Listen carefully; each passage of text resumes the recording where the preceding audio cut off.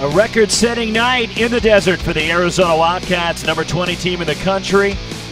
A game record for points, total yards, rushing yards. They dismantled Northern Arizona. Glenn Parker, Roxy, Bernstein with you. And Arizona, they struck early, they struck often. 11 touchdowns in all for the Wildcats. Yeah, and of course it starts with Nick Wilson. That's when the game is in the balance, you give it to him, and he just took off with it. He's such an explosive back. We talk about, okay, he's got the one-cut ability. He's going to seek out contact and run through things. But to me, where he's really made the difference and really changed his game is how patient he's become as a runner. He'll wait for that block to develop before he takes off. And he is the engine that drives this thing. Of course, along with him, you've got NAU Solomon as a quarterback. He's running this offense the way Rich Rod wants it run.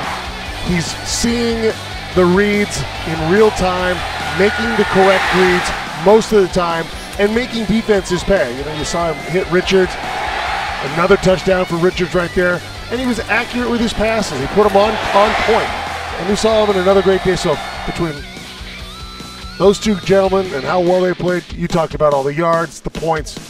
Big effort for the Wildcats. 792 yards of total offense, 499 rushing yards in a win over Northern Arizona. For Glenn Parker, Roxy Bernstein reminding you keep it locked on Pac-12.com all season long.